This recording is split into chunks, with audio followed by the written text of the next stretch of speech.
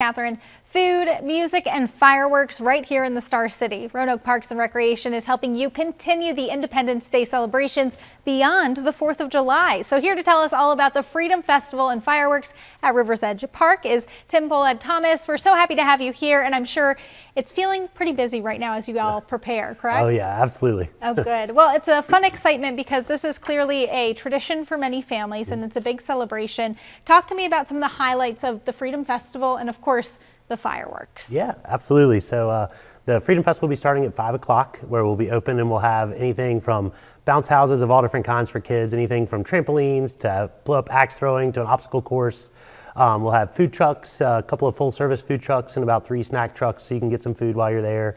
And 5 Points Music Sanctuary will be doing the alcohol and the music for the night. So that'll be a lot of fun. Excellent. And the cool part about this, clearly you have to buy the food, buy your drinks if you want to participate in those items, but it's a free event, so it's really kind of economically friendly for families as well if they want to come out. Yeah, absolutely. And our goal with all this is to allow the community to come together and not have any barriers of that. And so just get everybody together to enjoy, celebrate the holiday and see some good music and some good fireworks. Absolutely. And we're seeing some of those photos now because in years past we've had reporters out there and you see the crowds. Everyone's always having a blast no matter what, even if it does look like it could rain in some of these images as well. But with the Freedom Festival, when does it kick off and what do we need to know in terms of showing up at River's Edge Park? Absolutely. So Friday, July 5th is when the festival is, and it'll be 5 o'clock is when it kicks off.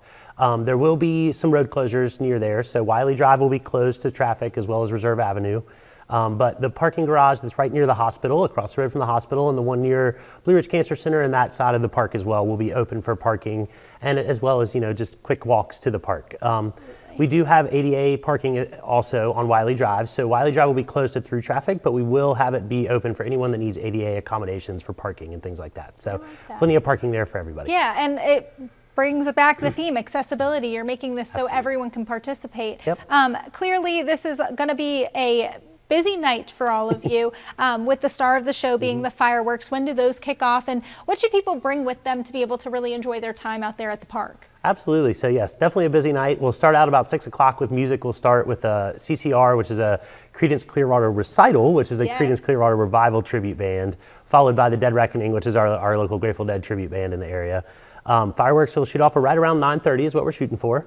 And then if you want just things to bring, it's just things to make yourself comfortable. It will be pretty warm out there. We will have water for free for people. But just bring, blanket, something to sit on, something to cover you up from the sun, sunscreen, things like that. But just make sure you're being respectful of everyone around you, because we want to make sure everyone can see just as well. So no big easy ups, no big things that would block other people's view. Just make sure everybody has a chance to enjoy it just like you. Absolutely. Bring the fold-out chair, the blankets, and have some fun too, because it's going to be a great time. Maybe a Frisbee or something to toss around, because there's plenty of space to do so. When it comes to these types of events, it is summertime. We know that there is a potential for some rain. What would you want people to know about your plans in case of some severe weather? Absolutely. So we have been working with our emergency management department as well as our communications department in the city to have a lot of things already planned and ready, just depending on whatever happens that night. So obviously I call in the good weather, so nothing bad's going to happen. Exactly. But if it does, we have a plan for evacuations, getting people to their cars, making sure they're safe if there's lightning in the area.